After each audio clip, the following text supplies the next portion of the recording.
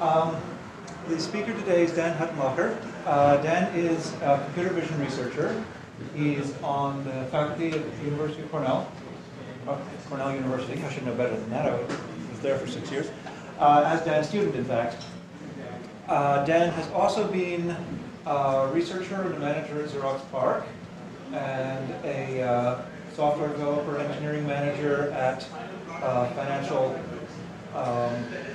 software company, and actually usually more than one of those at once. So he's been a faculty member and a PARC researcher.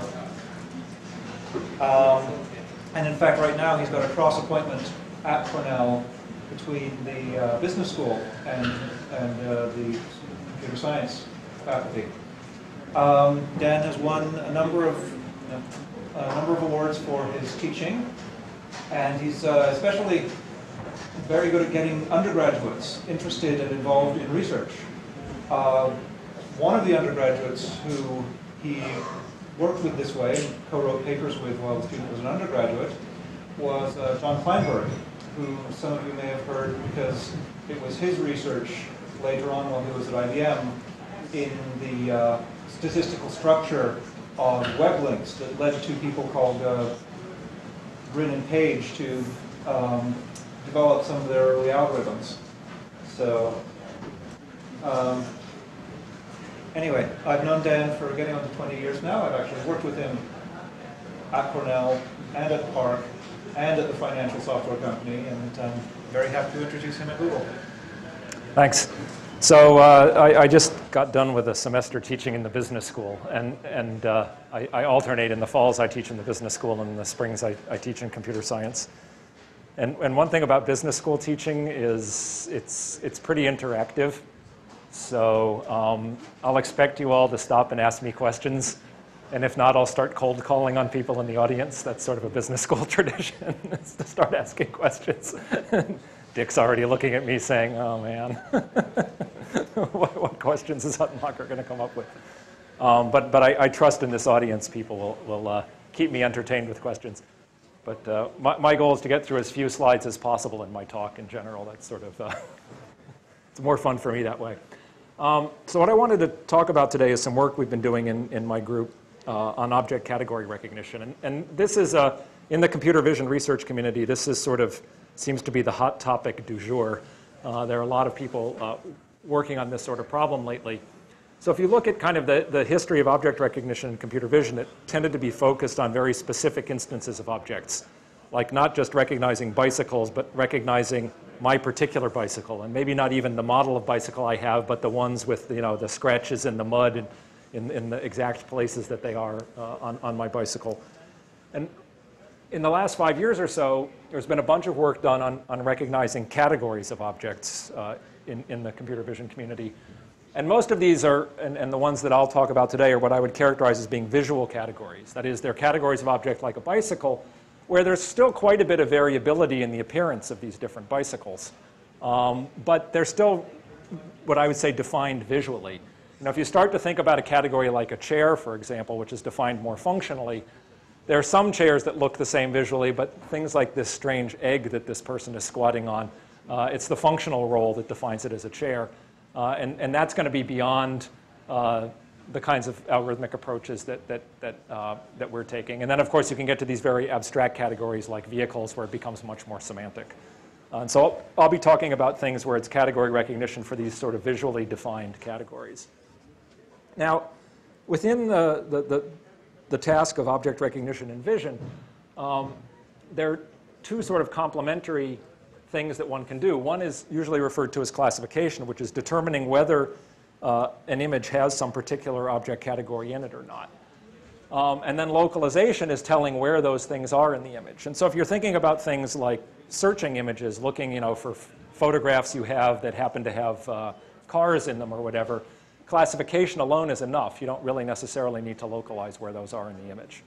On the other hand, if you're thinking of applications where you actually want to use the image data to interact with the world, or you want to do photo editing or things like that, then you care about actually being able to localize the object as well, and not just do detection or classification. And I'll be talking largely about localization kinds of problems today. in terms of imagery, everything that we've been doing in my group for years now has to do with recognition just from a single two-dimensional image. So we're not using anything like stereo vision for depth or temporal information that you would get from a video sequence. And so what I'll talk about is this localization problem for visual object categories in a single two-dimensional image. So when thinking about doing recognition from visual data, there are various cues that you can use for doing recognition, and generally they tend to get divided into two broad categories in the recognition community under the names of appearance and geometry. So appearance is patterns. You can think of it like surface markings. If you, yep. Sorry, just quickly back to your previous slide. Is classification a necessary precondition for localization or not? It's an interesting question. So the question is classification a necessary precondition for localization? Most of the localization methods will sort of classify as part of the localization process, but the converse definitely isn't the case. There are classification methods that have no idea where the object is in the image. But the localization methods don't, for example, first classify and then try to localize. They don't say, somebody told me the object's in the image, now I have to tell where it is. They'll sort of do simultaneous classification and localization. So, but they do end up classifying in the process of localizing. And in fact, the problem of localizing, if someone told you the object is definitely in the image, is an easier problem than sort of doing simultaneous classification. You know, someone says, here's a picture of the car, tell me where it is, rather than here's a picture, what's in it, and then you know, if there's a car, where is it? So, but don't apologize for asking questions. That's good. Otherwise, I'm going to have to start asking questions.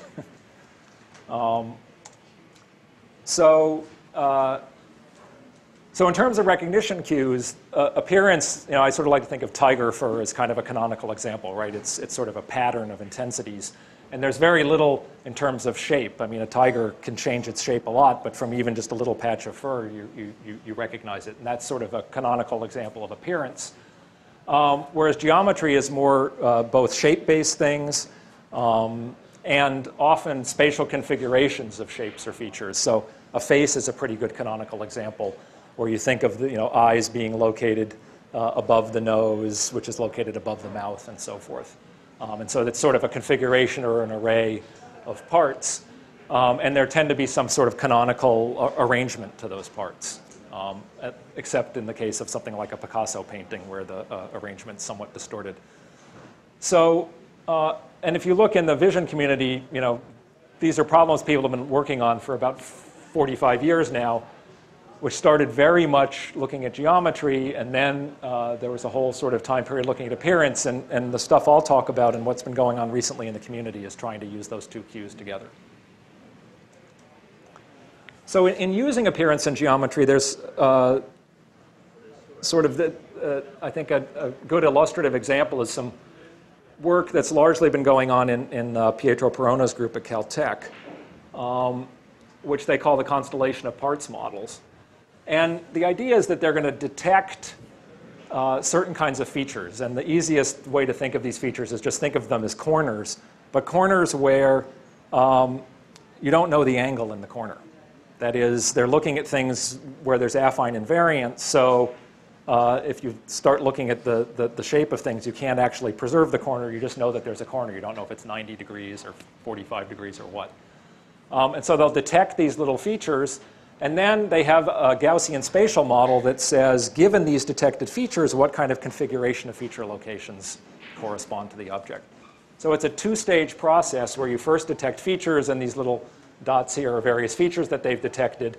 And then you say, well, which features sort of fit some kind of Gaussian spatial model? And this is a picture from one of their papers that's supposed to indicate the Gaussian spatial model by these little cross-sections. So this is sort of like a level set of the location Gaussian. So this says, how much uncertainty is there in the location of this feature? And if you look at pretty much all the work that's been done in object recognition on these kind of generic category recognition problems, they all follow this general form where you're first detecting features, and then given the features, you're trying to match those to a spatial model. And in contrast, the work that we've been doing doesn't do any sort of separate feature detection. We're trying to do this as sort of one overall optimization problem. And here's a good illustration of the problem with feature detection. So here's actually a relatively decent corner detector in an incredibly simple scene, right? I mean, if you can't find the corners reliably in something like this, it's hard to imagine how you're going to do it in real-world scenes. And you can probably, even from the back of the room, see, for example, there's some corners here and here that are missing. There's some extra corners that have appeared in various places. These corners didn't get detected, and so forth. And the issue is one that sometimes in the computer vision community we call the aperture problem. But it's basically when you don't have enough context, a lot of these corners become very difficult to see. So the contrast here is actually very low. And part of the way you know that there's a corner here is that you see these edges converging on each other from further away. And if I zoom in and just look at a little local patch of this image, like over here, this corner, which is pretty evident here, is pretty much gone here because you don't, and I'm still giving you quite a bit of context here, right? If I zoomed in even further, you really wouldn't see the corner up there. And so when you're trying to make these decisions locally about detecting features using just the information in some small region, you're somehow throwing away a lot of the information that's important for doing detection. So the idea is that instead of trying to first detect features based on local information and then look at the configuration of features, since this feature detection process is noisy, can we somehow recast this as a problem where there's a single overall process going on? So does that, any questions so far? Uh-oh, we're getting dangerously close to me asking questions. It'll get more technical in a minute, and then hopefully people will have questions. So this idea is not a new idea. And in fact, if you look at a picture like that, you should immediately say, 1973. Right? I mean, it's sort of this the cyber view of the world, version 1.0, back about 30 years ago. So there was a paper published back in the 70s by Fischler and Schlager on what they called pictorial structure models. And the idea was that these local sort of regions, like in a face, things like the eyes and the nose and the mouth and the hairline and the sides of the face, that this notion of these local parts is an important notion, and that those parts have some sort of pictorial or appearance characteristics to them, and then there's some structural relations between them. But what's different between this and the approach that I just described is that they didn't envision doing a process of detecting eyes and nose and mouth first. They envisioned doing one overall sort of process. And the way I like to think about it is, say you took this sort of abstract face model and you dropped it down on top of an image. And you start wiggling the pieces of this thing around and you say, where is this thing the happiest in the image?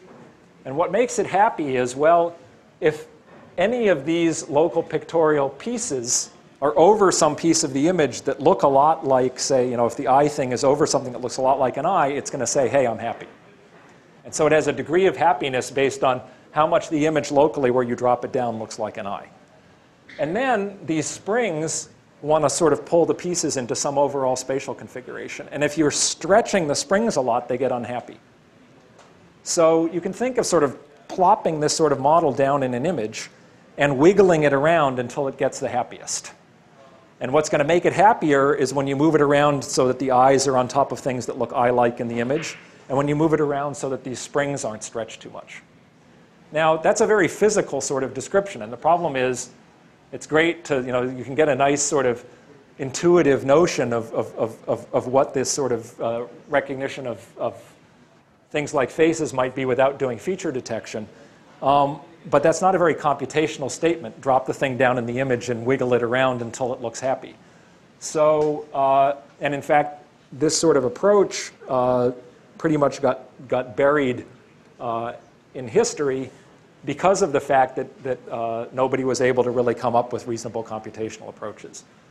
So what we've been doing is investigating how to take this kind of a view of things where, so you can think of feature detection, right, as almost sort of an efficiency hack, right? If I process the image first and say, these are all the things that look like eyes, now I know where to start putting down this model. I'll put it down at the places that look like eyes. But if I somehow could take this sort of model and efficiently try possibilities without having to say where there are eyes or not, that would be less prone to error because I'd be able to use the context. Instead of trying to find one eye alone, I'd have the context of the other eyes and the nose and the other things that are connected to it by springs if I tried to solve this as one problem overall.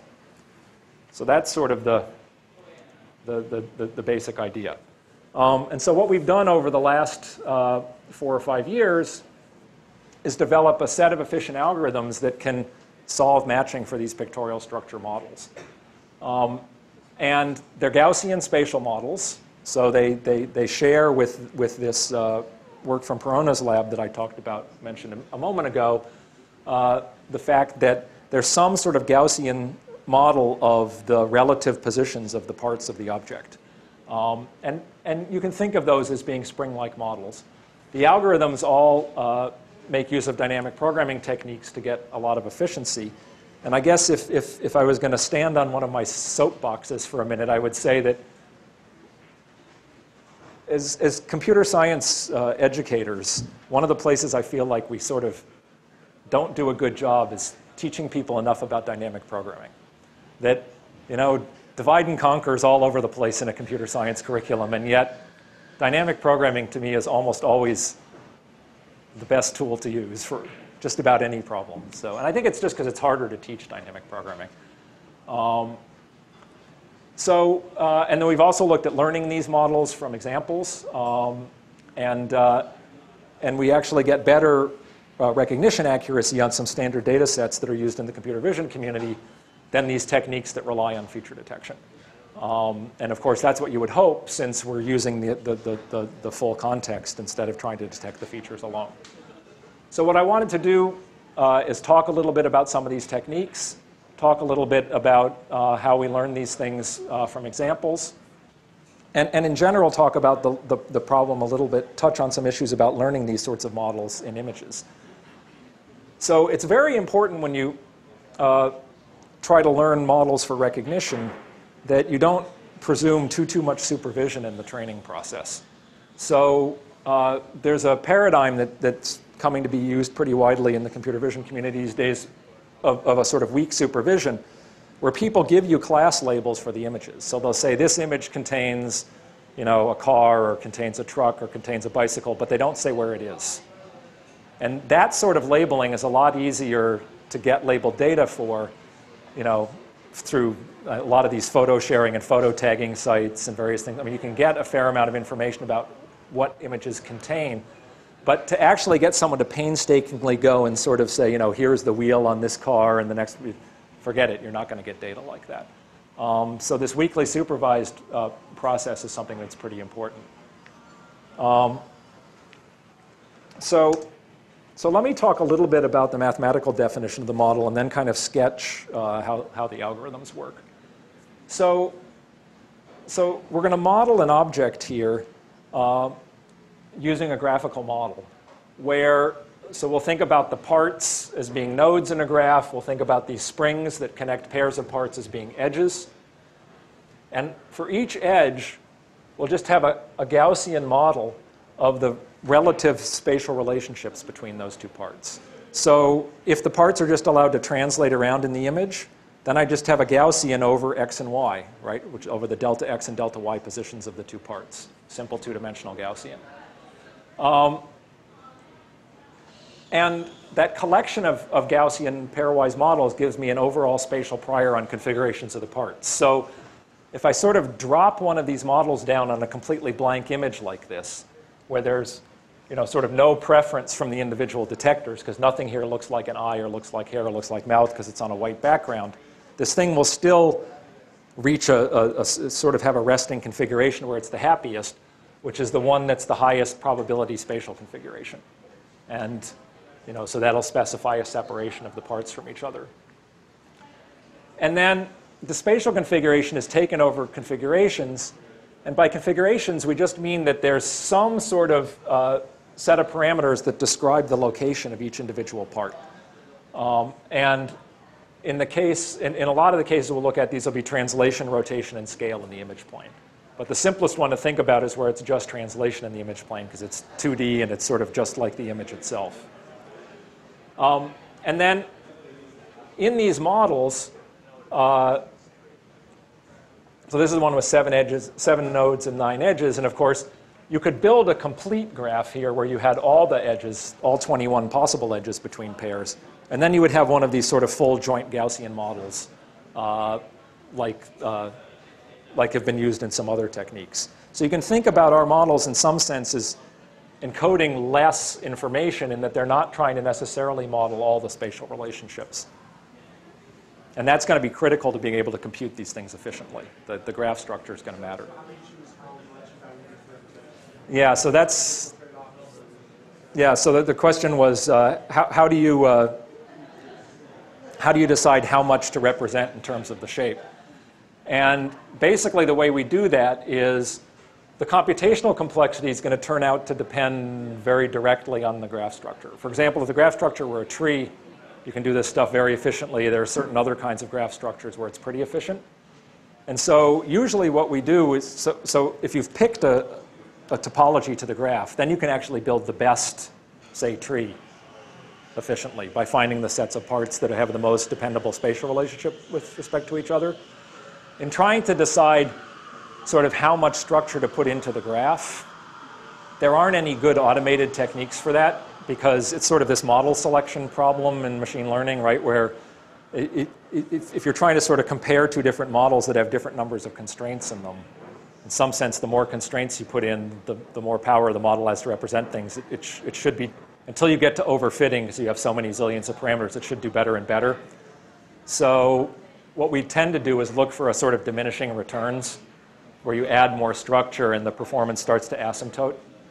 But it's not theoretically as justified as the fixed model. Can you take the complement of the graph and do something that the number of edges become too large? Yeah, so usually what we're going to do is the graph that we'll choose, its complement is still almost the complete graph. So the graphs that we'll take have low tree width. And so that still leaves a lot of edges that are in the complement.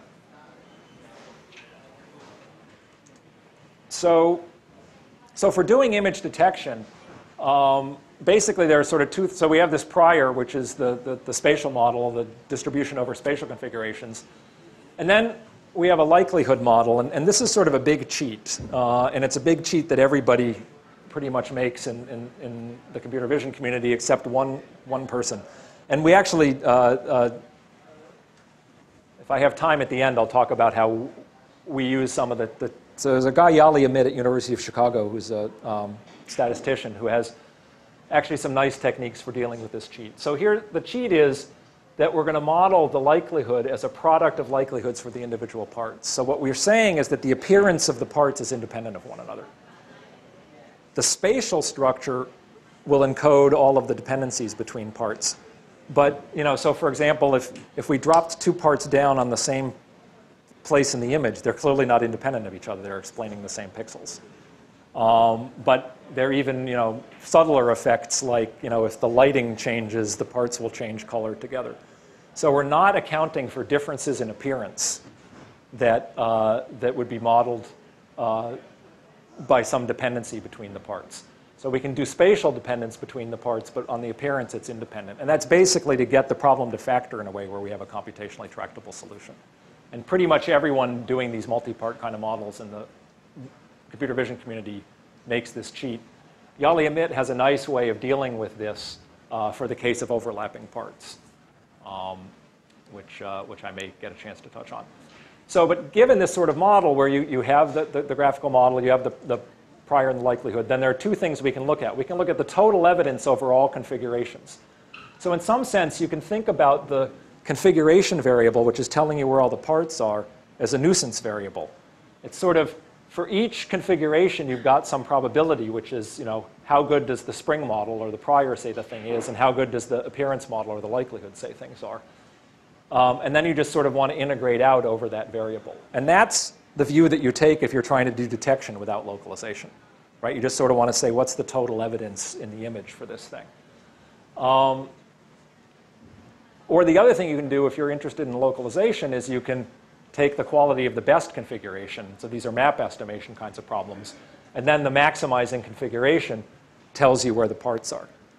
Now, the problem is, in sort of viewing these two things that way, where you sort of say that the total evidence integrating out over this location variable will be my view if all I want to do is classify the image as having a bicycle or not, and I don't care about location.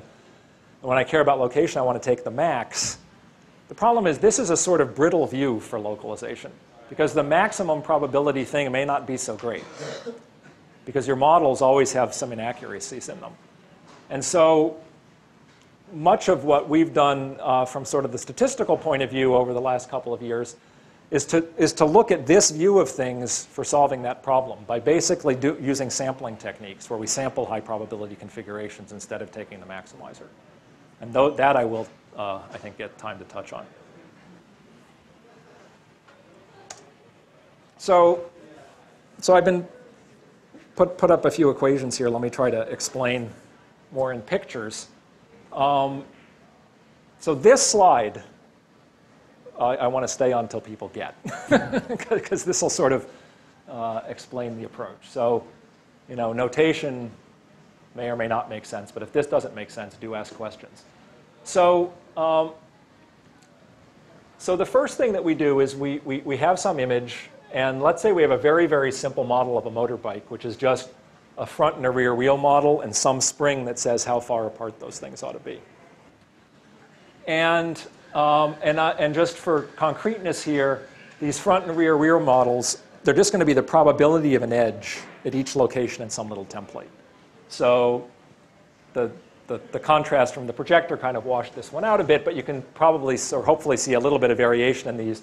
So it's sort of brighter along here because that's the highest likelihood place for the edge of the wheel. It's pretty dim out there because the wheels sort of aren't that big, and this is sort of a little bit fat because there tend to be a bunch of edges from spokes and other sorts of things in there. And this front wheel model actually has a fork kind of going up there. There's a higher probability sort of region there from the fork of the bike.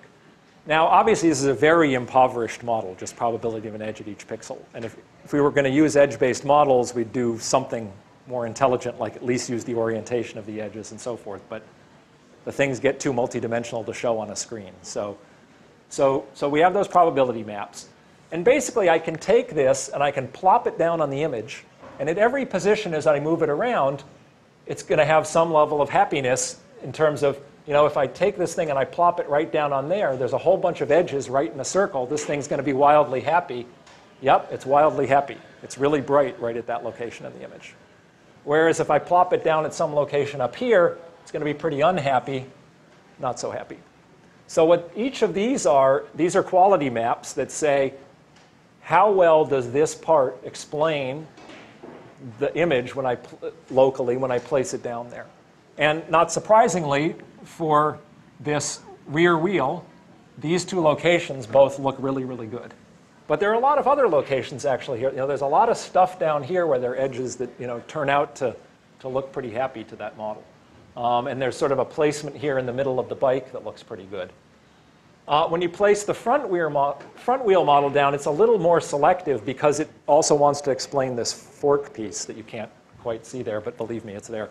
And so it's much happier here, and it's still pretty happy here in the middle of the bike because there's some stuff up like that. But on the rear wheel, it's not very happy because there's not anything that looks very fork-like. So the idea is that instead of doing feature detection, right, what would a feature detector do? It would basically threshold this map and say, yep, here's a few places that could be rear wheels. And here's a couple places that could be front wheels. And you would just have this binary thresholding that you've done to say, these are the locations where these things might be. And instead, what we want to do is not threshold those maps. We want to use the whole quality map. And we want to combine these things together directly in some fashion and only do thresholding at the end when we actually need to make a decision. So back a gazillion years ago when I was a graduate student, I used to have, this is typical MIT randomness.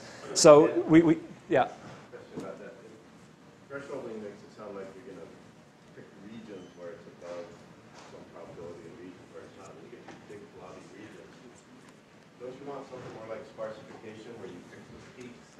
Yeah, Absolutely. So in fact, the feature... Do you want to do that anyway with this model? Right, so what a feature detector would do, it's true, is it wouldn't just threshold, because you'd get these blobby regions, you'd do some non-maximum suppression-like thing to not only threshold, but also take the peaks of the stuff that were over the threshold. If you were to sparsify it that way, you still get the probability measure. You don't just get a feature or not. You still get some measure. Sure, absolutely. But this is a good place to roll up the sleeves and have a debate if you want, because so we're taking a very extreme view, but it's actually an extreme view that I'm gonna argue for. I'll have to be pretty bloody to get me to stop arguing for it, which is, or let me put it this way: no one's got me bloody enough yet. So it's true that you could. That you don't just want to threshold this because you get these big blobby regions. So non-maximum suppression or some other technique for picking not only stuff over threshold, but a local maximum. And then it's true that you don't have to just have that output that's the locations that satisfy that. You can actually have the strength at those locations. And so you can know that this is actually a better match than that is because it's a higher peak. But still fundamental to these things is that you're creating this sparse representation. And the question is why? That is, for example, in this case, it's a kind of drop-dead stupid trivial image, and it's pretty unambiguous that the things that match well locally are also going to match well globally. But if someone were standing over part of this wheel, for instance, then this wouldn't be real bright here. And so if I did my nice thresholding and non-maximum suppression and so forth, I wouldn't find anything there. And yet, when I consider these two things together, and I know that there's a spatial model tying them together, then the overall configuration, in fact, may still explain this thing very, very well. And so, but the only way I would argue that you can get that is to make no decisions at the beginning.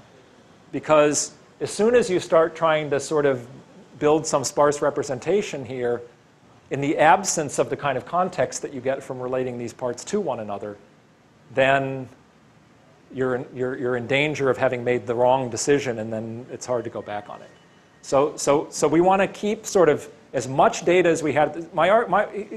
Here's what I would argue is that the only reason you want to throw stuff out early is because you think it's too expensive to keep it around. Because otherwise, why not? And what I'm going to do is show you how it's not too expensive. That's sort of the sales pitch. But I should let you punch back now, because I give one long punch. Well, I've been on both sides of this. I know you have. And I think there's a happy medium. It's okay for you to take an extreme view here. I want to see how it comes out. So go ahead. Okay. So just what Dick was saying is he's been on both sides of this debate, and it's okay for me to take an extreme view, but by his tone of voice, he doesn't believe it's really going to work.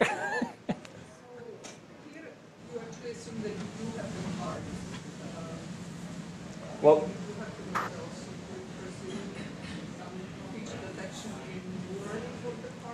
yeah, so I do presume I have these part models, and the question is, where did they come from? And basically, where they come from is an incredibly brute force process, where we start with a bunch of patches that we just sample at random out of a set of training images that we know are positive exemplars, so they must contain a motorcycle someplace, in this case of motorcycles. And then we look for individual patches that sort of seem to occur a lot. And then we try lots and lots of pairs and triples of these patches and look at how well they explain the training data. So it's just sort of, there's a very brute force process that builds kind of an initial model. And then we do an EM procedure to sort of improve on that initial model. But there is this sort of weekly supervised learning process where someone just said, here's a whole bunch of things that have motorbikes in them somewhere. And then we learn these models from that. But yes, we do need the part models to... So that's why in my talk where I said without the detection of features, I'm a firm believer in features. These local sort of descriptors are very important. But what I'm not a believer in is actually detecting the features individually. I think instead of detecting them, one should say, well, how happy is that part of the image to be characterized as being an instance of that feature? And then given these happiness maps, combine those together in some way and only make decisions at the end. And so what this is illustrating is is sort of the first step in combining these maps together. So the problem is that if I want to take this map and combine them, I have some spatial uncertainty, right? It's not like I can just sort of take this map and sort of translate it over and plop it down on that other map and multiply the two together, because I have a spring there. It's not like I know exactly where these two parts are with respect to each other. I just know that they're probably here, and as I move them apart, I know how much less happy I am. And so what this is it's a transform of this map that accounts for that spatial uncertainty. And having done this transform, I now can actually take these two maps and multiply them together directly. And the key thing is that we can do this transform very efficiently. This transform turns out to be, so this is basically a lower envelope operation. Turns out to be a variant of a distance transform for those of you who are sort of image processing types who've looked at distance transforms. So we can do this thing really fast. And of course, I made the critical mistake of not taking out of my bag. So this is the one thing about having questions along the way, is I never know how long I've been talking for, so I have to. Why is the low pass filter on?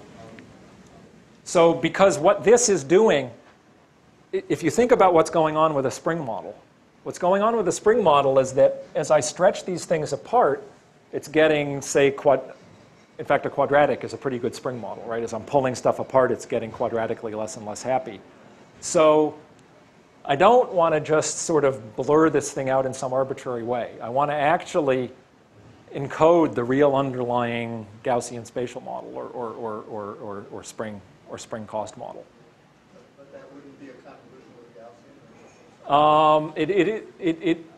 It can, in some cases, it's a convolution with a Gaussian, but in this case, where what I'm trying to do is actually this minimization, it isn't actually convolution with a Gaussian. It's basically, instead of a normal convolution, which is sum product, it's over the min-sum semi-ring instead of the sum product. So basically, you take the sum in a convolution and replace it with a min. You take the product and replace it with a sum. And that's what that operation actually is. It's sometimes called the min convolution because it looks like convolution except with a min in it. I'm not an expert on random fields, but how different is this from random field model? Ah. It seems like it's a dual of the... That was such a I swear I didn't plant that question. This is a Markov random field model. And so this is it's a probabilistic model where so it's a graphical model where there are undirected edges. So it's looking at correlations between things rather than causality, which is the sort of traditional directed graphical models. And those are Markov random fields. So all a Markov random field is a collection of random variables where you have correlational connections between certain pairs of the random variables rather than causal connections. And you know, the nice thing about sort of viewing these things, so MRFs are just amazingly powerful. One sort of footnote, if people don't know about Markov random fields, and if you spend any of your life looking at models where you have several random variables where there are correlations between certain subsets of the random variables, you should go look at Markov random fields. They're really a very nice formalism. Because the tendency, if you don't know about MRFs, is just to throw this into one gigantic model, right, where you look at all possible correlations between things, like build something like a complete Gaussian model. And the MRFs where you just look at certain subsets of the graph, of the complete graph, can be very useful. And in these graphs, reachability in the graph basically corresponds to conditional dependency, right? So if I take this node and I take it out, then these nodes are all conditionally independent from one another. So are you saying that if you sample your Markov random field, you will end up generating faces that will probably... Yeah, actually, so if we just take, so the spatial model is an MRF, is a Markov random field. And if we just sample from that, we get really good human body configurations, for example, in a human body model, or really good face configurations in a face model. And that's the sort of, these are generative models, so they're a way of sort of testing how good your spatial model is to sample from it. And if you start getting things that don't look like faces, for example, in your face model, then you understand where there are weaknesses in the underlying model. So the human body, I think, is the easiest illustration of this. So these are a kinematic. So the great thing about a human body is a tree is a natural model, because the kinematic structure is a tree structure. The skeleton forms a tree.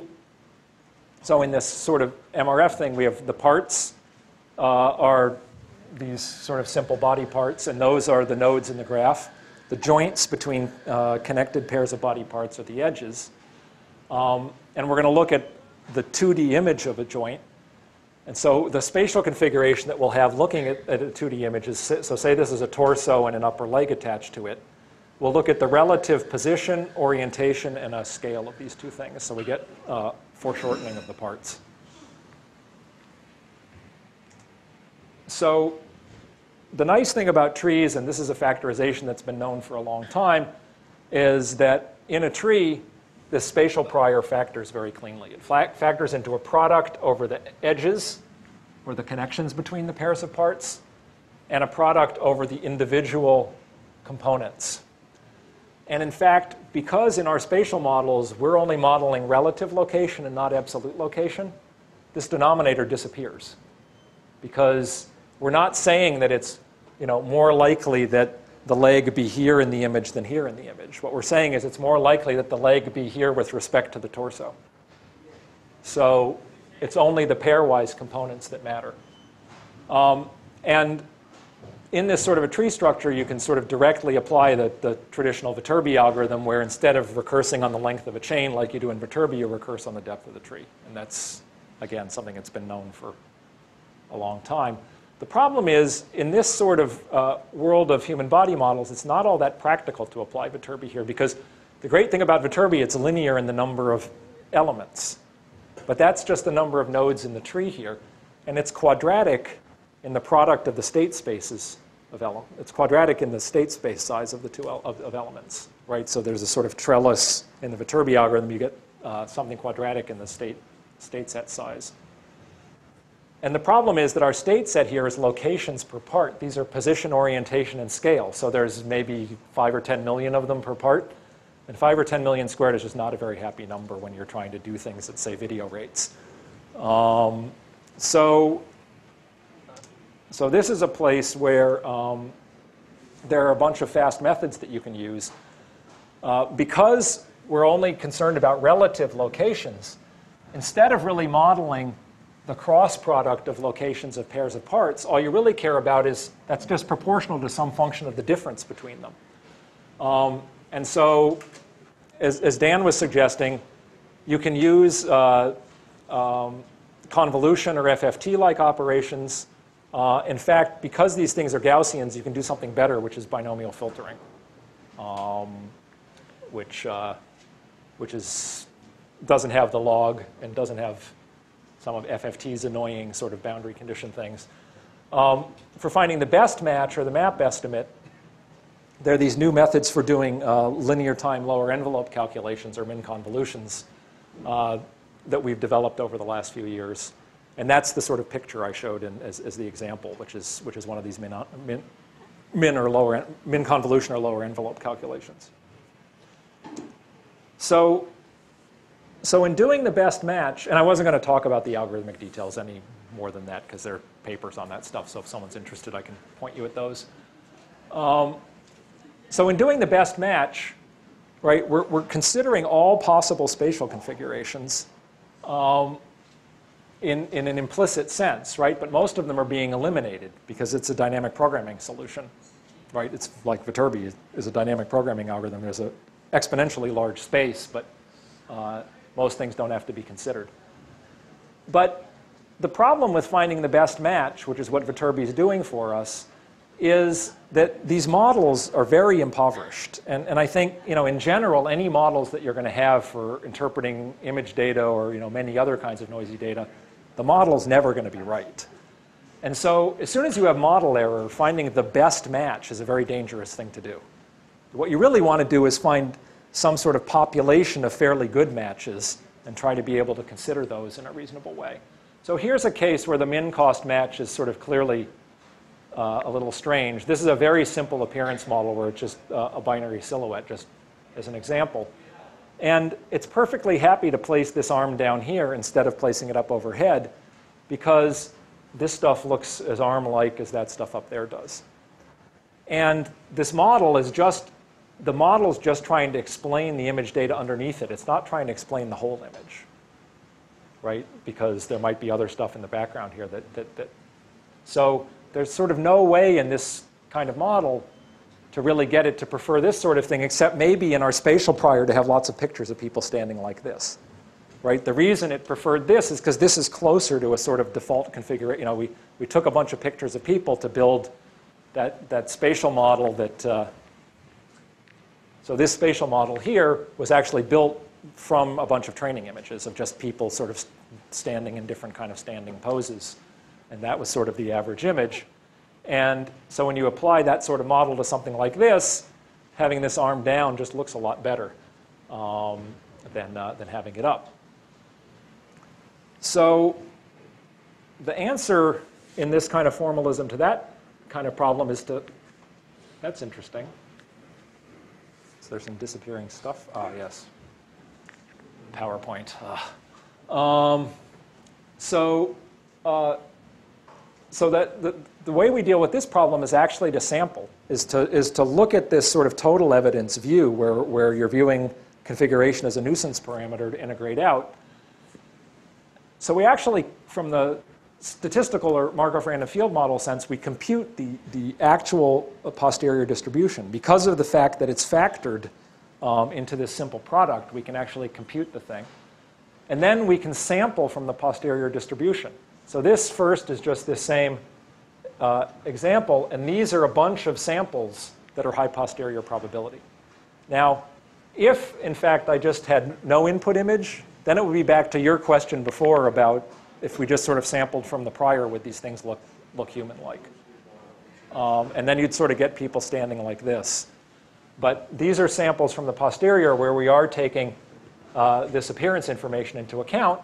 And, you know, here's the thing that was the map estimate. That's high probability it gets sampled. But here are some other high probability samples, and this one actually looks a whole lot better. So one of the things that we've been doing quite a bit of in these models is sampling. And in fact, there's some work that came out of Dave Forsyth, who's at University of Illinois now, and Andrew Zisserman at Oxford, together with a student of theirs, Deva Ramanan, where they used our algorithmic techniques for doing the Markov random field modeling and sampling from the probability distribution. And they put a lot more effort into developing good appearance models for the parts. Right? This is a pretty cruddy appearance model. It's just a binary silhouette. And they have some really impressive, if you look at Deva Ramanan's website, he has like this 9-minute video of Michelle Kwan in a championship, in her championship skating appearance. And it tracks all the body parts through the whole 9-minute video. It's really quite amazing. And so these algorithms are now being used by stuff I didn't do, so I can say that it's the best, but being used by techniques that really do a good job of pretty low resolution video, stuff from sporting events where you don't have great resolution in the video. So I don't know if Dick, if this starts to answer the does this stuff work or not, but. Can you say again how you're able to get away from the priors, having the priors? I just kind of missed that. So it's not that we get it's not that we get away from having the prior. So the prior is part of our model, and it's basically intuitively this is sort of the idea. It's that we want to use the prior to bias the set of solutions, right? That's what priors are supposed to do. And the problem is when you do map estimation, right? Just sort of compute the best match. You're picking one solution that maximizes the posterior distribution, right? You're taking the prior into account and forming a posterior, and you're picking a maximizer. And instead, what we do is we sample. So you can think of that whole posterior distribution For every configuration, it says how happy, what's the posterior probability. And we just sample a bunch of high posterior probability configurations. So it could be like n best, where n's a large number, you can average over that. Yep, you could be n best, and you do some sort of smart averaging. It can be that you have some other information that allows you to select among those things with a hypothesize and test kind of paradigm. In a bunch of what we've been doing lately, we basically do a sort of simple hypothesizing. We use this as hypothesizer and do some very simple testing at the end. But the key thing, in my mind, that actually makes this stuff work is that it's not based, in these kinds of videos, if you tried to actually, detect where her legs and stuff were on every frame and then impose the spatial model after the fact, the results wouldn't be very good. So it's more robust. That's right. It's basically what you get is more robustness by making decisions at the end. Yeah. I had two questions. So the first question is, how do you get your prior model? Is it from video samples? So the prior model comes from some, this is the perennial machine learning problem. Somebody gives me a set of positive exemplars and I learn a model from it. And if it's a good set for my test cases, then I get a pretty good model. And because I was thinking, there's tons of, especially for human motion, there's tons of 3D capture examples that are available off the web. right. So How do you use those for? right. So one thing that we have done we've looked quite a bit at human motion, and for the human motion data, we have developed some models with mocap. One of the things about human motion is that you really want to augment these tree models a little bit. So, the thing about human motion is that you have to maintain balance. And in maintaining balance, there's essentially, what balance is essentially from a geometric point of view is some sort of symmetry, right, around the center of gravity. So the tree model only accounts for the kinematic constraints. And so what we actually end up doing for the human body model is to, the nice thing about graphical models is you can have nodes in the graph that don't correspond to actual parts in the real world. So we have latent variable in this model that essentially is measuring the degree to which the model is balanced. And that actually helps a lot for these kinds of things where balance is really critical. But again, you learn that balance parameter from a bunch of training data. So probably I should more or less wrap up. So let me just sort of, and then I can take some questions offline.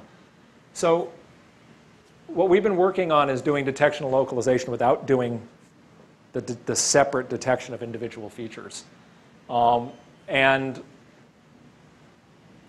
although I didn't actually get to it in the talk, but there are papers on this stuff. But for a bunch of common data sets that people are using in the vision community these days, we actually get more accurate detection of these kinds of generic models like people and bicycles and so forth than the best techniques that do localization and use feature detection as a separate step. And then the spatial structure stuff I didn't actually get to talk about, so I'll just briefly mention here, as I started to before, I think in response to Craig's question. So the tree model is a place where you can naturally apply the Viterbi algorithm, but it doesn't have a whole lot of constraint in it. And there's another sort of family of models that we've been working with where you can apply a sort of variant of Viterbi. And in this family of models, so a star graph is just a depth 1 tree, right? You've got the root, and then you've got all the nodes that are one away from the root. And there's a way to generalize a star graph, which is instead of having one node at the root, you can have 2 nodes at the root that are connected to all of the nodes. So now you no longer have a tree. You have something where you have a pair of nodes connected to every node. Or you could have a triple of nodes that are connected to every node. And of course, as you increase the size of that set, eventually you get up to the complete graph. And that family, which are called K-fans, because they're they're fans or star graphs where you're building bigger and bigger cliques in the middle. That family turns out to be a family where we can sort of naturally look at these kinds of questions about how much spatial constraint you want to put in the model. So just in terms of where things are going on these kinds of problems, both in what we're doing in our group and what's going on in the computer vision community more generally. The vision community really sort of took some data sets and beat them to death, past death. So one direction in which things are going in the vision community is things with larger and larger numbers of object categories in them. But the direction that we've been taking in our work is actually not so much going to bigger and bigger sets of categories, sort of staying with tens of categories, but actually looking at much more complicated scenes. So rather than pictures where there's a motorbike filling 80% of the picture, dealing with scenes where there are lots of different objects in them, and much more view variation than in the kind of example image from the motorbike. And once you start looking at those more complex images, there's a lot of opportunity to use contextual information at the scene level, right? So everything I've been talking about this pictorial structures approach to recognition is using context. Instead of detecting the features individually, you use the contextual information at the object level and use that to help you. You can also use contextual information at the scene level. If you've found two cars that are sort of lined up with each other, then other car-like things that are lined up with that are much, much, much more likely to be a car, because cars tend to drive on roadways. Same thing with people. So as you start looking at more complicated scenes, you can again take this whole thing one level higher up. Instead of detecting the cars, you can have a car model, and you can say how car-like is each part of the image. And then you can use constraints at the scene level to say there's a bunch of car-like stuff in some organization. You have a prior model on the scene, and that makes it more likely that you'll detect the individual cars. So, and in general in the recognition community right now, there's a lot more work going on starting to use scene context and not just doing detection of individual objects. So that's pretty much what I had to say. Are there other... It's been good. We've gotten questions along the way, but Dick must have a question. Yes, I don't understand. You said it's faster. I don't understand why or how. And normally when I think about kind of perceptual processes and maybe the way human brains do it, I think about maybe kind of a funneling process where you kind of narrow down your options on the way up and reinforce that with the top-down stuff. But you're doing minimum narrowing from the bottom-up stuff. Why does that come out faster? So that's a good question. So the question is, how could this possibly be faster, both biologically and from an algorithmic perspective? You want to sort of narrow things down and have sort of top-down and bottom-up kinds of constraints. Yeah, you don't want to make too many decisions too early, but some can help. So here's how I think about what we're doing here. Basically, what we're doing is we're using the top-down information in constructing essentially richer and richer versions of these maps. So when I go back to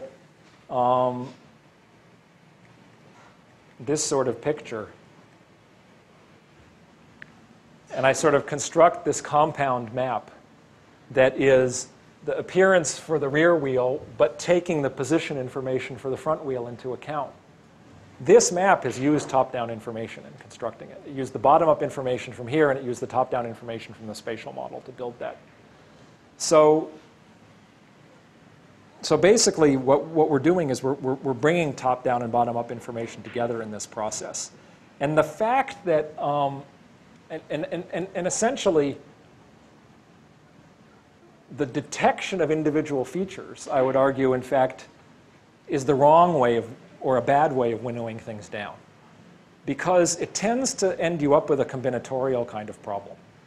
And that's why these things end up taking longer, I think, if you do feature detection. Because if you detect the individual features, but you know you're making mistakes, so you know you're going to have extra features that you can't account for, and you know you're going to have missing features that you're going to have to sort of go back and try to look for, you now have this nasty combinatorial problem because you're essentially doing subset matching.